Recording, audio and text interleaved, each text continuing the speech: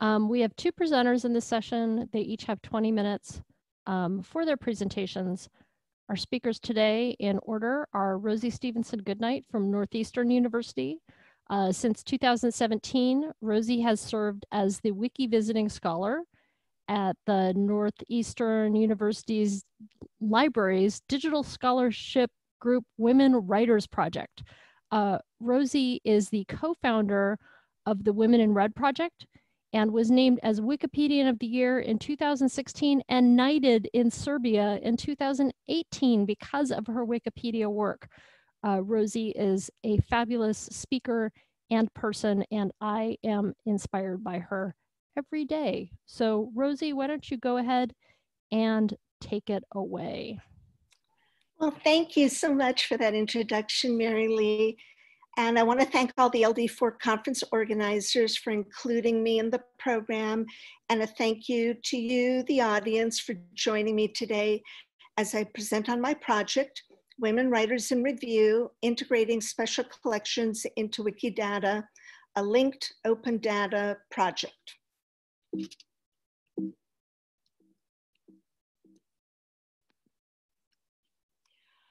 All right, so Women Writers in Review at Northeastern University is a long-term research project. It's devoted to early modern women's writing and electronic text encoding. The goal is to bring texts by pre-Victorian women writers out of the archive and make them accessible to a wide audience. Women Writers in Review is part of a bigger initiative called Women Writers Online.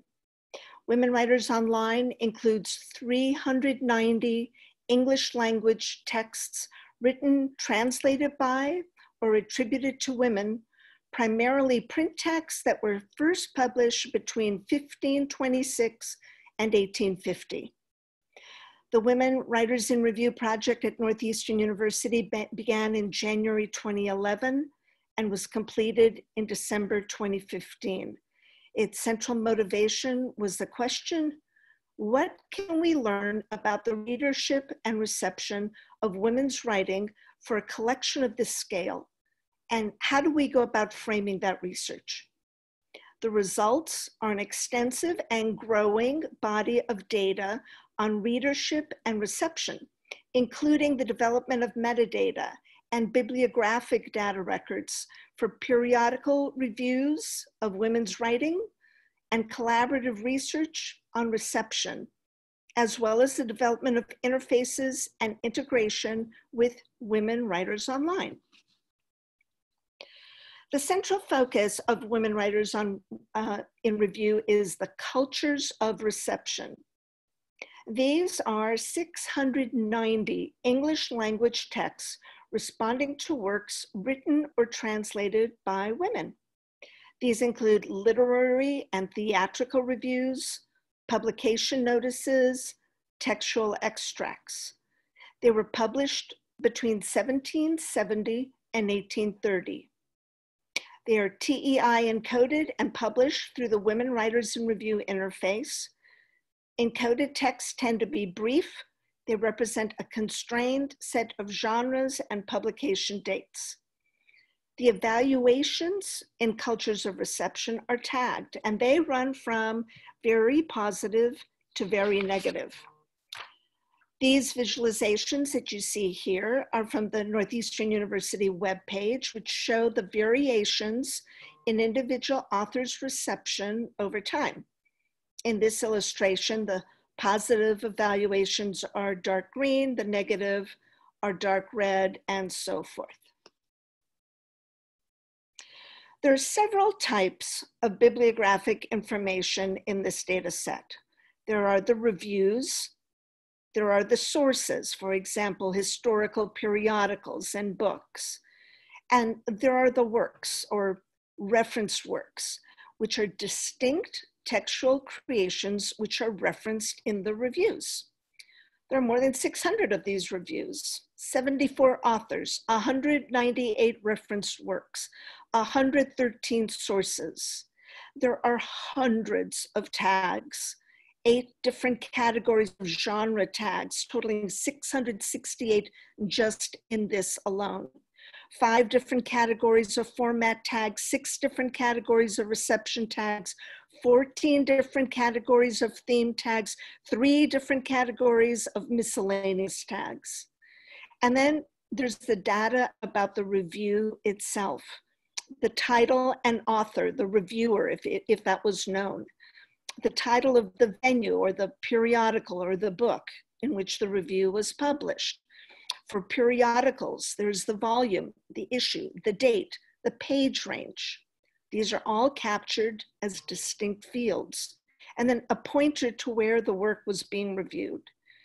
There's data about the work being reviewed. There's data about the title, including a short title, a full title, the author, the editor, if relevant, the publisher and publication location, the edition, if relevant, the year of publication, collection in which the work appeared, if relevant, the length of the work in pages. And then there are the people, the editors, the authors, the reviewers. There are a lot of challenges that were faced by Northeastern University in putting this project together, such as the relative obscurity of the materials, both in the likelihood that readers would look for individual reviews and in their authorship and their titles. There's a need for context to make these reviews useful. And then there's the linking between everything, the visualizations, the desire to make browsing and search be easy, the supporting discovery and exploration, and then a clean and readable display. I joined the Women Writers Project at Northeastern University in 2017, first as a Wikipedia visiting scholar through the Wiki Education Foundation. I'm supported in my work by Amanda Rust at Northeastern University. I hope you're out there in the audience, Amanda, and can help me with questions when we're done with this. And other folks like Ryan McGrady and Will Kent at the Wiki Education Foundation. For the first 2 years in my role, I focused on writing Wikipedia articles, biographies and articles about women's works, specifically transatlantic English language women writers, so not Australia, not New Zealand, for example. As a remote community member of Northeastern University, I have access to library resources. I cannot be successful in writing these Wikipedia articles without the access to library resources because of the paywall issues that most Wikipedians face. I created or improved 517 biographies of women writers born between the period of 1505 and 1879, as well as articles about their works. I've been thinking about the Women Writers in Review collection since I started my position in March 2017. I thought it might be a good candidate to import into Wikidata, but for the first 2 years, I couldn't sort out the methodology. In November 2018, I had hallway conversations with people during the WikiCite conference in Berkeley, California. Everyone I discussed this project with thought that it sounded interesting, but no one was aware if anything similar had been done before in Wikidata. They couldn't point me to a Wikidata project I could use as a go-by. At the May 2019 LD4 conference, I presented a short session on women writers in review, how I thought about the methodology, the new property I thought I would need, and so forth. And when I was done with my session, and for the next couple of days, I had very resoundingly positive feedback. It was my green light, if you will, to move forward and just sort things out. I started with a spreadsheet.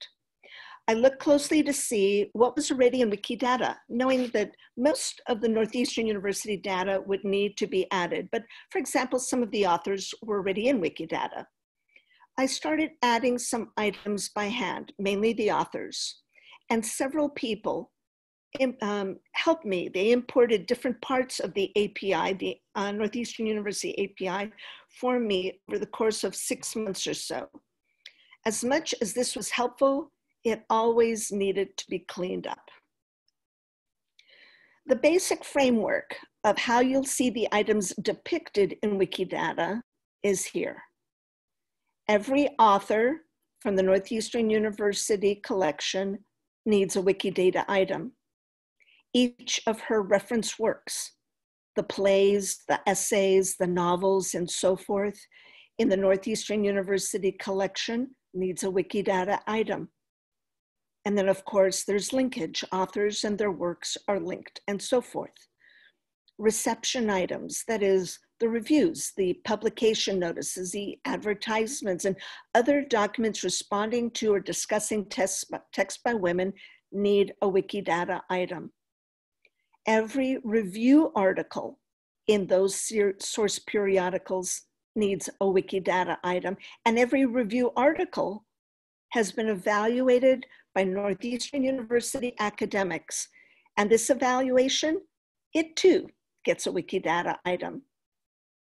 The imports and additions have to be done in sequence as the data needs to be linked.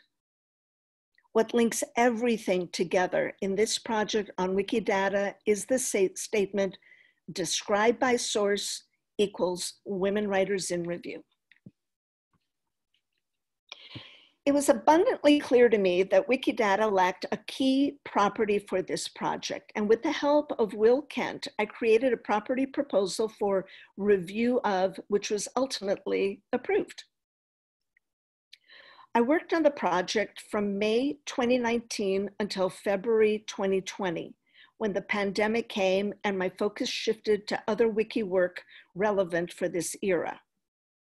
But I expect to return to my Wikidata work in the coming months. All right then, let's look at a completed string. It starts with an author, and in this case, Hannah Cowley. Here is how she is depicted on the NEU website. This is just the top of that web page. And now we look at the top of her Wikidata item. And scrolling down that page, you'll see her image, her gender. The image is imported from Wikimedia Commons. The country of citizenship, in this case, you can see there are 2 listed. Birth name, given name, family name, pseudonym, date of birth, place of birth, date of death. The flags you see within some of the statements reflect a need for a reference. And in this case, you see they're missing. It says 0 references.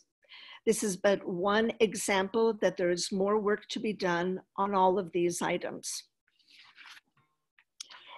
Her writing languages, her occupations, and what she is a member of. Hannah Cowley has a long list of notable works. Each of these works, of course, has its own Wikidata item. This is just a part of the list. I spoke earlier about the statement described by source equals women writers in review, and you will find this in every item associated with the collection. Scrolling still further down the page, you can see Hannah Cowley's item has a lot of identifiers. Try to squeeze them all in here. In addition, her Wikidata item includes this information, such as the image again from Wikicommons, links to her biography in 6 different language Wikipedias, and so forth. All right. Let's turn our attention now to the depiction of a written work. Here's the header on the Northeastern University website. And here you see the top of the Wikidata item. Inception, title, subtitle, main subjects. Genre has addition or translation. The author name, the place of publication, the language of work or name. the publication date, the narrative location, the number of pages, the copyright status. And again, that all very familiar statement now, described by source and women writers in review. You can see the URL always also, and you can see what it is actually called on the Northeastern University website, which might be different than what is noted in Wikidata. And then at the bottom, the identifiers associated with this. Let's take a look next at the reviewed source. In this case, it's a periodical. Here's the header on the Northeastern University website. And here's the top of the Wikidata item. And as we scroll down the page, you see things like title and the main subject and the country of origin and the discontinued date. And then the familiar described by source, women writers in review, and also identifiers. Next, let's look at a sources or a periodical's review of a reference work. Here's actually in the sidebar of what you'll see on the Northeastern University page. And the top of the Wikidata item,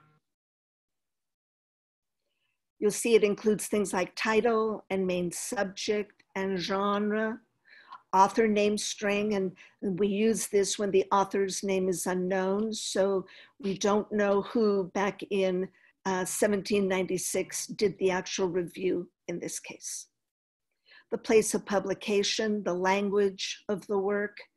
You'll see all the data about where this particular article, which might have been just 2 sentences, where it was published, including the volume, the pages, the publication date, and in this case, there are 2 references to that, and then again, the familiar described by source. And now this brings us to the scholarly evaluation. What happened in very recent years at Northeastern University? What did the academics do? Here we see what you would see on the top of the page at Northeastern University. And here you see the top of the actual Wikidata item. And you see then there's the title and the main subject and the genre and the author name string again. And where it was published and described by source and where it was reviewed. The completion status of the work is as follows. 100% of the authors are entered into Wikidata, but each of these items still needs to be reviewed for cleanup and for what's missing, such as certain statements require references and some additional tags and so forth. 100% of the written works and 100% of the reception items, the periodicals, if you will, are entered, but the same point is true regarding review and data cleanup. 9% of the literary reviews are entered. 1% of the scholarly evaluations are entered. And I don't have an estimate on the completeness of the thousands of tags. It is also appropriate to say that everything is still under construction. Some of the representations are better formed than others. The structure seems valid, but that's open to verification. Validity checks, linkage inconsistencies, all on the to-do list. So what's next? How do we deal with evaluation? What value is there in this work, in this integration from an existing special collection? How well did we do it, or did I do it? Have we been able to learn more about the collection through its presence on Wikidata? Is the Wikidata visualization better? Will anyone else out there who has a special collection that's similar in style to this one want to replicate the methodology? And if so, how will the data compare? The thing about Wikidata is that anyone can edit it. And how will this affect the Wikidata depiction of the collection? The second link is to the project page on Wikidata, and there you'll see elements such as data documentation and so forth. So thank you to the many people who've given guidance along the way. Thank you to the audience for listening. Please let me know if you have questions and if you're interested in joining the project. Thank you so much, Rosie. We're going to switch over speakers now. So we're going to take questions at the end of this segment. We're going to take a second here and switch speakers. Elizabeth Roke is going to come up. Elizabeth said I could describe her as an archivist who likes linked data, but a more thorough description is that she's the digital archivist and metadata specialist at the Rose Library at Emory University and works primarily with digitized and born digital assets from special collections. And she is indeed very interested in linked data approaches to description. Elizabeth, it looks like you're all set, so go ahead and take it away. Okay, thank you very much, Marilee, and thank you to everybody for attending. As everybody else, we had hoped to be in Texas in person, but I almost think this is better.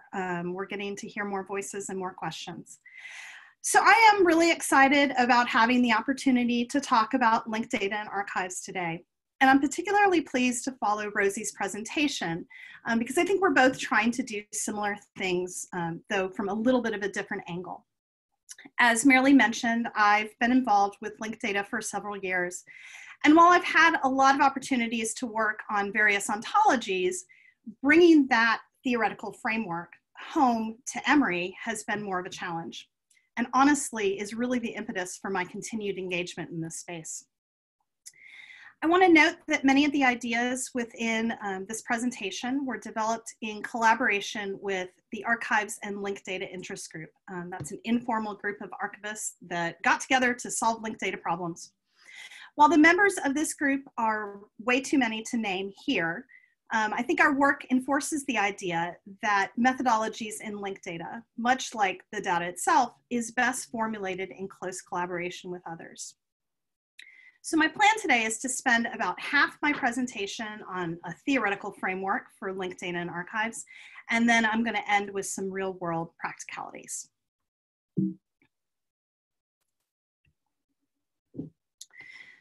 The formal definition of archives, endorsed by the Society of American Archivists, defines archives as materials preserved because they document evidence of the functions and responsibilities of their creator.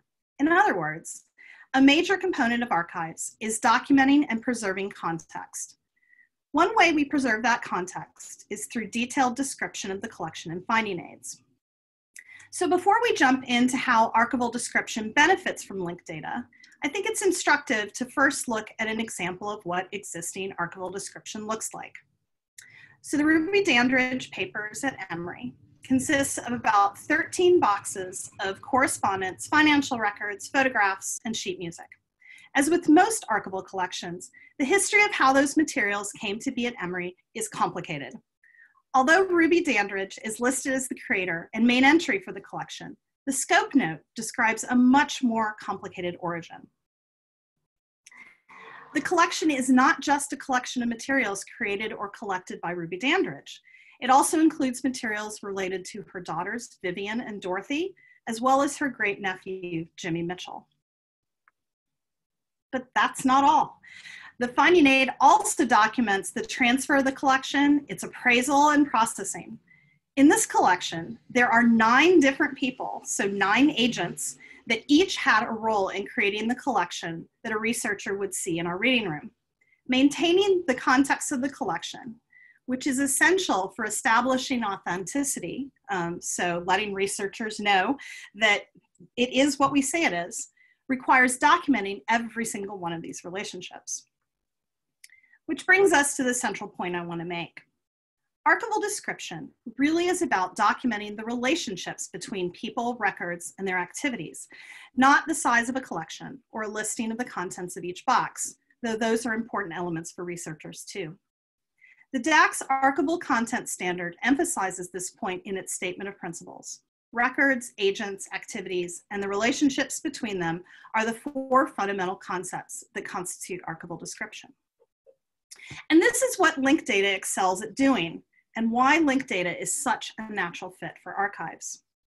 As defined by W3C, the semantic web is not just about access to machine-readable data, but it's also about access to the relationships between that data. Linked data provides a structure that relates one piece of information to another through defined relationships, which creates this web of interlinked data, so linked data. So what would this look like for archives? This diagram only models some of the relationships in the Dandridge papers, but it demonstrates, I hope, the potential of linked data for archives. It's conceptual. It's not based on any particular ontology. Sat down and put it together and tried to figure out and untangle all the relationships documented in the finding aid. But I think it shows how linked data can capture complex relationships well and in a different sort of visual sense.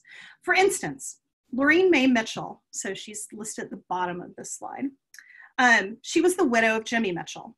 And she didn't technically own the collection and is legally not the donor of the collection, but she's the person who packed it and shipped it. And so she certainly had an impact on the selection of items that would become the Ruby Dandridge papers and needs to be documented. Unlike paper finding aids or EAD, which at best records strings of human readable text, linked data dynamically connects agents and records to each other through specific relationships, like creator, curator, archivist, donor, which builds extensible networks of people, places, events, and records that capture the entire provenance of a collection and how it has changed over time. If archival description is all about documenting relationships, then linked data is a natural fit for encoding them. And there's a couple of linked data models that are being developed specifically for archives. 2 of the most significant are the ARM-BIB frame extension, which I'm going to be talking about in our next session today, and the records in context ontology being developed by the International Council on Archives. So this is simple, right? We'll just come up with the right ontological structures and transform our EAD and paper-based data into them. But as we all know, there's lots more to this. You also need archivists that understand how to apply the ontology, interfaces to record the data, databases to store it, and discovery systems to expose it. And with linked data, most of us just aren't there yet. But a point that I often think is forgotten is that linked data was primarily designed to exchange and share data with others, not create a new model for local databases or the data within them. A functional triple store is not required for publishing linked data and engaging in the linked data ecosystem. I don't want to suggest that linked data can't model local data or that we shouldn't be working on these sorts of problems, but rather that a new infrastructure shouldn't be a prerequisite for institutions to create and engage in linked data. If linked data is to be as transformative as proponents have argued for, it has to be accessible to more than just the institutions with significant resources and the staff expertise to design and implement complex data models. A more pragmatic approach to linked data must be identified.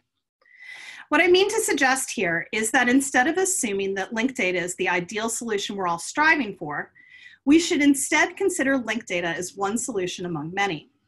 This frees us to be able to consider the core use cases for linked data, so what linked data does better than what we currently can do, and pursue individual practical solutions specifically to address those needs, rather than trying to remodel and redesign all of our metadata and systems at once. Pragmatic linked data strives for good enough, not perfection.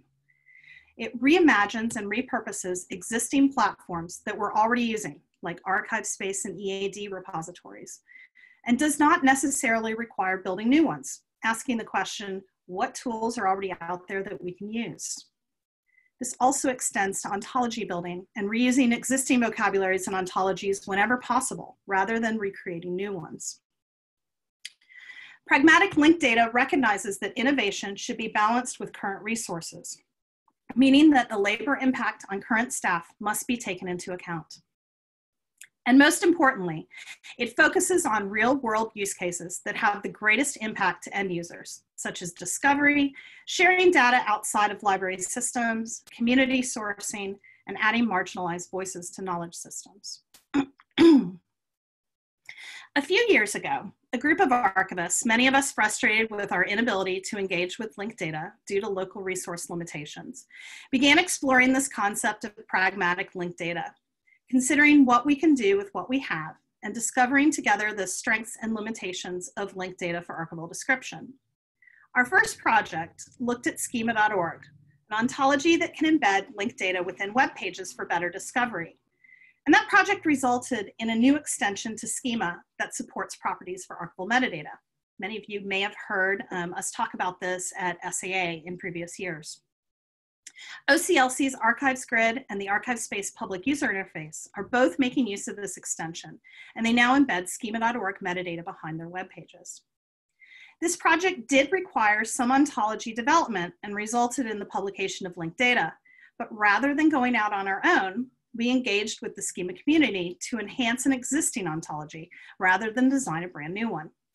We reworked existing systems to output linked data rather than designing a whole new system. Most recently, we've been experimenting using this same pragmatic approach with Wikidata as a way for archival institutions to begin creating and working with linked data without needing to build a new platform, instead using Wikidata as a ready-made interface. A primary focus of this project is exploring how archival descriptive standards could be implemented in Wikidata. We used DAX elements as a starting point and mapped agent, repository, and collection elements to Wikidata properties. We proposed new properties only when it was absolutely needed. Sometimes this resulted in using more generic properties for archival concepts, such as restrictions, or even leaving data out altogether. But we were very conscious of trying to work within the structure that already existed, rather than trying to rebuild it to suit our own specific needs. I should note here that we specifically focused on using Wikidata rather than a Wikibase instance, as was done in OCLC's Project Passage. While Wikibase provides similar platform benefits, we wanted to explore the impact of fully participating in external systems rather than library-controlled ones. This work brings up some fundamental questions. How well does archival metadata translate into another description that wasn't designed for us? Do we gain anything through creating new properties such as scope note? Or is the concept of a scope note a relic of unstructured metadata systems and standards? What do we lose by adopting Wikidata? These initial mapping efforts have resulted in a mapping for almost all DAX elements into Wikidata. The elements that didn't map as well, such as system of arrangement or publication note, are mostly optional free text note elements designed for human consumption, bringing into question whether they are even needed in a linked data-based description that connects resources together through relationships rather than textual descriptive notes. We're not the first to grapple with these questions. Adding archival metadata to Wikidata is not a novel concept, and there's already metadata about archival collections within Wikidata. An earlier Wiki project does the same for some international standards like ISAR CPF and ISAD-G. We will be adding our DAX mapping to this project over time, but we've also created a Wikidata project to document our standards-based work with DAX. The project page in Wikidata includes the full mappings from DAX to Wikidata, as well as examples of encoding and practical guidance for institutions wanting to add collections and agents and their repositories to Wikidata. Archival institutions engaged in Wikidata generally have used two methods for linking their library data. The first is the archives at property that relates a person or organization to the archival repository that holds their archives. Note the addition of the reference URL containing a direct link to the local finding aid. We use PID links at Emory. I ran a quick query in Wikidata a few days ago, and found that the archives at property appears on 35,948 different items, which represents data from about 4,000 institutions.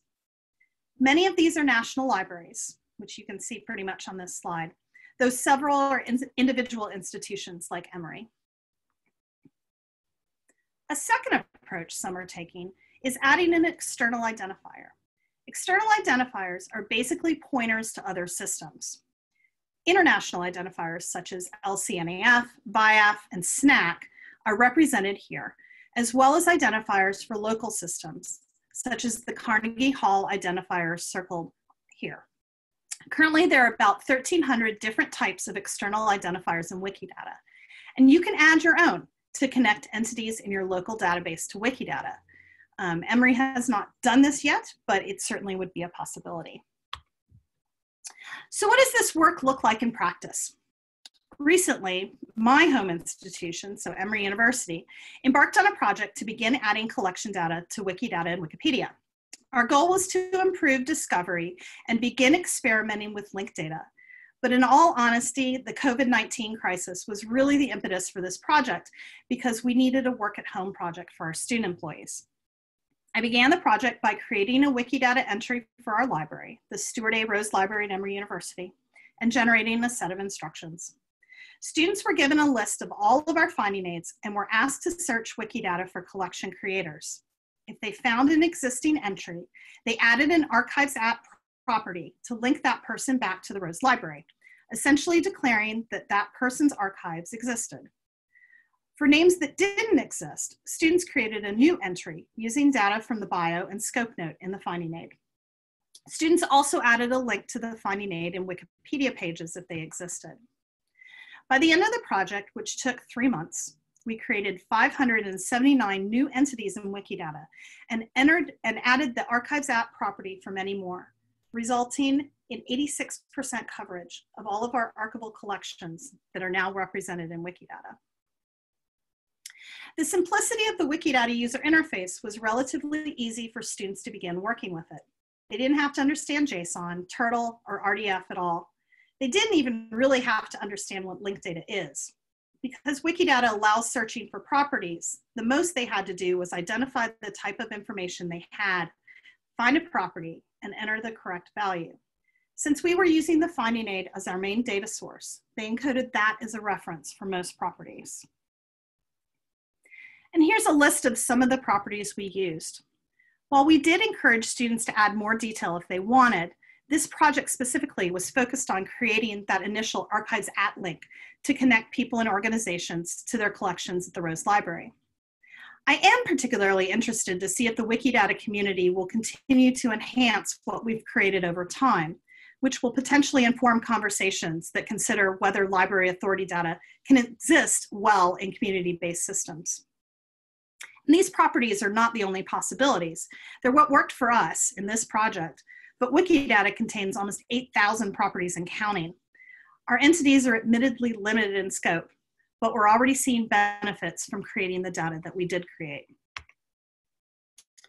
In the Google Analytics data for our website and finding aids database, we're seeing that people are at least connecting to this new information. Compared with last year, we've seen a 62% bump in referral traffic in our finding aids database, 80% of which are new users. And Google is adding the information we've created in Wikidata to their knowledge graphs. Google uses Wikidata as the database for generating what are called knowledge panels. These are the boxes that sometimes appear to the right of search results that contain summary information for a given query. While Google doesn't disclose exactly how it generates these knowledge graphs, we do know that new entities we created in Wikidata now generate knowledge panels. Repository information is not included in the knowledge panel that Google displays, but our Wikidata entries have improved search engine ranking for our finding aids overall and increased discoverability of the people and organizations we document. So some basic principles if you're interested in getting started on a Wikidata project with archives. First, make sure it's worth doing the work. This isn't suggesting that there's some sort of notability standard you have to meet, but rather asking yourself if the entity you're creating enhances the data in Wikidata. At Emory, we have a lot of Civil War soldiers that we chose to skip. Check the restrictions.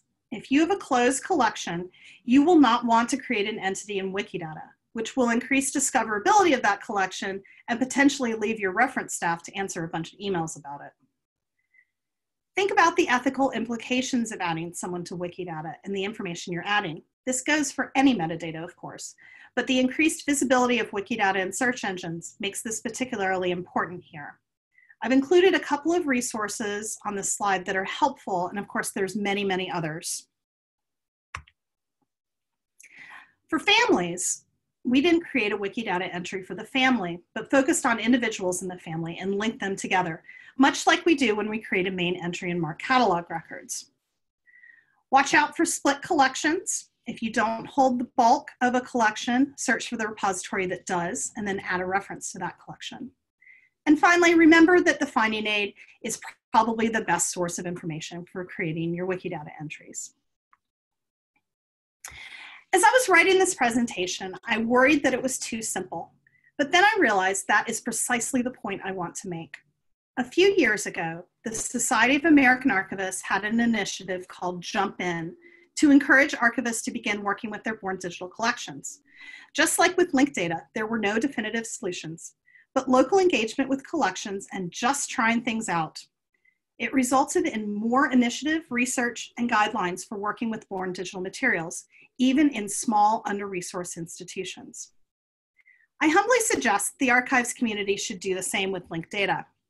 While there are important steps being made in BibFrame, the LD4 project, and even this conference, everyone should be engaging with linked data however it serves their needs and their users best, whether it be discovery, adding missing data to knowledge ecosystems through interfaces such as Wikidata, or simply encouraging learning among archivists.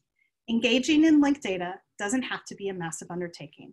Linked data isn't just for data scientists and computer scientists. Linked data is not a singular problem to be solved or an application to be built. It is an ethos that rejects monolithic structures and instead encourages flexibility and multiple creative solutions for different communities and use cases. I encourage you to identify yours. Thanks so much for listening. Thank you, Elizabeth, and thanks also to Rosie. We have a few minutes for Q&A before we break. I'm only seeing, and I invite you to give a virtual hand to our speakers. We have a variety of hands for you to choose from. Here is a question that I think could be for either Rosie or for Elizabeth. In other linked data presentations, there have been discussions about assuming the gender of a person. Have you come across an author where you were conflicted about their gender, and how did you handle it? Well, I'll go ahead and answer it from my point of view. I have not found an issue with it at all in terms of this special collection. I've used the data as I found it from Northeastern University, and most of the authors are classified as women, and a couple of them are men, where they were co-authors. If back in that day that wasn't accurate, and perhaps the person was non-binary or something else, we don't know about it today, and so we haven't used it. So I didn't otherwise have any issues that I had to resolve myself. Elizabeth, what about you? Has this come up for the creators? I think my answer to this is going to be a bit of a cop-out by saying that because we use the finding aid as our major source of data, whatever was decided there, we encoded. So there are discussions at Emory about diversity and gender and accurately representing the people in our collections. So probably we will be changing some of that information, and we'll change it in Wikidata as well. But we're really trying to stay parallel. If we made it discoverable in one place, we did the same in Wikidata. Thank you. There was a question that because I'm not adept with Zoom, I inadvertently marked as answered, but I think that you two could have some input on this as well. What are batch methodologies for adding references to statements within items? Jackie Shee referenced quick statements as an example, but just wondering about other tools and methodologies that you guys use for batch entering data to speed things up. I've used, we didn't in the project that I described here because I really wanted students to have their hands on the data and really be thinking about what they're encoding. But I have used the plugin that exists in OpenRefine to be able to add and reconcile and add statements over to Wikidata. I'll also note that on the Wiki project that the Archives and Linked Data Interest Group created, there are some tools and links to documentation that you can use. So quick statements is one of those cradles on there. So there's some resources there. The answer is very similar. Yes, quick statements, though I'm not really a super user with that. And yes, to OpenRefine, though I am completely baffled about how to use OpenRefine, and I've had to rely on others to do that for me. So I guess that covers it. Okay, great. Did either of you, Rosie, I think you referenced this, so you might talk a little bit more about in-depth, and Elizabeth, I don't know about you. Did either of you engage in property creation in Wikidata? And if so, what was your experience with the workflow associated with property creation? And I think some of this is what are the mechanics behind property creation? How do you get input and feedback and confirmation from the community about that? Just share a little about your experiences with that. Sure, I'd be glad to. That was part of my learning experience because I needed, or at least I thought I needed, a new property, and that would be the property that would link the review that had been done in 1800 with the evaluation that was done in 2010. And that review of property appeared to me to be missing. But I thought, maybe it's called something else. And so, not being certain, I turned to Will Kent, who's a Wikidata specialist at the Wiki Education Foundation. And he helped me with creating a property proposal because he too couldn't find exactly what I thought that I needed for this. I pinged people who were part of the Wiki Project Books group, and they started almost immediately giving me some feedback. They asked me for examples of how to use it and so forth, and I found them to be very courteous and professional in how they interacted with me. I felt like I knew far less than many of them did about Wikidata in general. I'm not a programmer or developer, but they kind of helped me with what I needed to be able to articulate so that in the end, it was approved. The whole process took maybe, I'd have to go back and look to be accurate, but I'd say something like 5 or 6 weeks. Yeah, and I'll just say briefly, there were a couple properties that were proposed for archives. The majority of that work was done by a Wikipedian that was part of our group, so I wasn't directly involved in that. But I will say that for those who have, and I was one of these people, are kind of scared of the Wikidata community, it is incredibly welcoming. And when you put comments on pages or propose things, you will have people chiming in and trying to help you support that and talk you through arguments. So I want to make the point to not scare people off in this community because it's a really great space to be engaged in.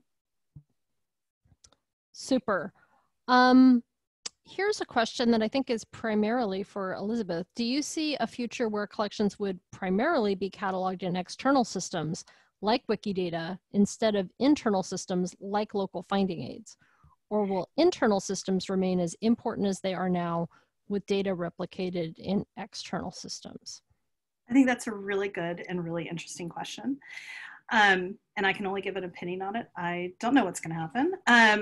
But I think we will continue to maintain our local systems. I mean, that's kind of how linked data has to work anyway. Project Passage in how they worked between Wikibase and Wikidata has some lessons about this question. But I am very conscious that there is data that we have that we can't release to the public. We have some that needs to be discoverable, and we put it in Wikidata to make it more so. But ideally, what would happen is we would have some kind of an ecosystem that we build, not a system to rule them all, that continues to communicate back and forth, and you put the most appropriate information in the most appropriate place. Not to go on too long, but one of the things that I'm really interested in is people and organization data is one of the things, this sort of authority data that I actually think belongs in other systems. I really don't like the responsibility of controlling somebody's identity, and I would rather that existed outside of libraries, but there needs to be experimentation as to how that really would work and how we would prevent harm to those people that we're exposing. Thank you. And another question for Elizabeth and maybe also for Rosie. How do you plan to monitor? So you're creating information, and you said you were interested to see kind of what updates there are to those. So what mechanisms do you have to monitor those Wikidata entries for updates? With what frequency? And what subsequent edits would make you lose confidence in Wikidata as a community built data repository? Yeah, I'll speak to the Emory point and then let Rosie kind of chime in on this one. I am monitoring it mostly through Sparkle queries. I've got a couple of Sparkle queries that I'm running to pull data. It's one of the things that I really like about having our information in Wikidata is I can query it in a very simple way, easier than using XML tools for our EAD or using the API in archive space. So I plan to monitor it that way. I don't know what edits would make me lose confidence. I think what's going to be most interesting is to watch the difference between our prominent donors, so an Alice Walker or Salman Rushdie, and watch the edits on those pages versus the edits on less prominent people and see if they're touched at all. I use Sparkle queries too, and this query to kind of keep an eye on things. But I think I'm not going to ever lose confidence in Wikidata. I really do believe that this is kind of the right way, the right path. And I think that if people want to make edits to these items that includes additional data or different data than is held in the collection at Northeastern University, then they should, go have at it. There are other people who are keeping an eye probably on many of these items. And if there was an act of vandalism, then I suppose if I miss that, if I don't see that, if someone changes that the academic evaluation was changed from very positive to very negative, well, somebody does need to make sure that that doesn't happen. But I haven't seen anything like this yet. And I'm hopeful that no one would make those kinds of changes. I guess it remains to be seen.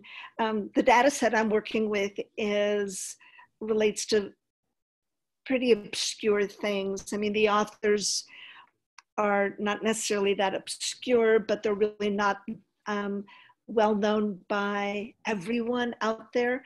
And when we talk about the periodicals and the actual reviews and such, we're talking about obscure topics. So in its own way, kind of lucky that I don't expect much vandalism. Okay. Let's see. Here is a question for Elizabeth, but again, also perhaps for Rosie, curious about the mechanics of how students were trained and performed the work. So were specific people tasked with dealing with a single property, finding aid, et cetera? And I think that this is, you know, an overall question is how do you gradually introduce people to Wikidata and let them kind of gain confidence within kind of narrow lanes, high bumpers, and then kind of take the bumpers off and then widen those lanes and give them a little more autonomy for being able to make additional contributions? Yeah, I think the biggest hurdle for our students, as it was for me when I first engaged in this space, was making your first edit and being confident enough to actually hit publish the first time. So students were given a spreadsheet that had all the finding aids listed and assigned themselves a finding aid. Mostly these were graduate students, though there were some undergrads that were involved with this. So they would assign themselves a finding aid, and we started by kind of doing a fast pass through the entire list to find the ones where entities existed, and all they needed to do was add that single archives add property. And once they had done that, that gave them some confidence of creating properties and understanding how the interface worked, and made the creation of the other information a lot easier. As far as training goes, because it had to be virtual, we had a webinar that we did where I walked people through it, but honestly, it was just questions that went back and forth, and really I didn't get a lot. Students seem to be able to do this fairly simply. I took to Wikidata like a fish to water, and I've been a Wikidatan since 2013. I would be delighted to work with some students, and I have certain tasks that I think would be a good entry into Wikidata. So if anyone is working with a group of students out there and doesn't quite know what to do with them at some point, I'd be glad to engage with them and have them work on a couple of different specific tasks. Super. This is great. So Kate Bowers has a question that I am going to interpret. I'm going to do a little interpretive dance here, Kate, and please forgive me if I get this wrong. So her comment is that Wikidata, there's a lot of properties in Wikidata. So when you're faced with kind of a giant array of possible properties, where do you place, because you could see this as a task where you're just endlessly filling out properties for potential properties for a person or something. How do you structure this so that you're receiving, you're both you're getting the most value out of it and also contributing the most to the community? Well, how do you aim yourselves? So I work in two ways. One is I like to take a look at something that is similar and then see if I can replicate that. No sense in reinventing the wheel if there's already a good way of doing it. And that includes selecting what the best choice in properties might be for a specific subject, call it an author, a periodical, or what have you. So that's thing number one. And it's also my process on Wikipedia. I take a look at others that are in the similar category and try to structure what I'm going to create as a Wikipedia article by taking a look at what others have already done. But thing number two is talk to people. Learn who is involved in the Wikidata community and ask for help. I'm really good about asking for help in general in life, asking for directions if I'm lost. And so for me, this is easy, maybe not so easy for others, or maybe you don't know where to start, or you don't know anyone in the Wikidata community, but surely you know somebody who knows somebody, and you'll find that the Wikidatans are really quick to want to help.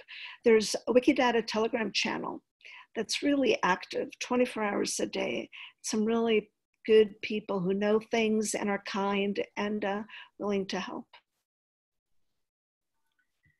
And I'm going to give a bit of a pragmatic answer to this question that may be unsatisfying, but really for me, I think it goes back to use cases in determining what ontology you're using or what system you're using. So you're right, schema doesn't do a lot, but schema is really designed to facilitate discovery, and Wikidata is trying to do something different. So in the project that I described at Emory, because we were taking a pragmatic approach, we identified which elements we thought we'd get the most bang for our buck, and didn't try to describe the entire universe, but just the universe that helped us with a very specific way for people to do discovery. We certainly could have added thousands of properties to these entries, and I think archives struggle with this all the time, and we may be particularly well suited to these sorts of decisions because we're so used to aggregate description where you can't describe everything, you just describe what's relevant. Great. So you guys have perfect timing. We are ready for our next break. So I want to thank you guys once again for doing such a great job. You see that you have many hands here. We have people who've given many hands to our speakers. So thank you guys so much.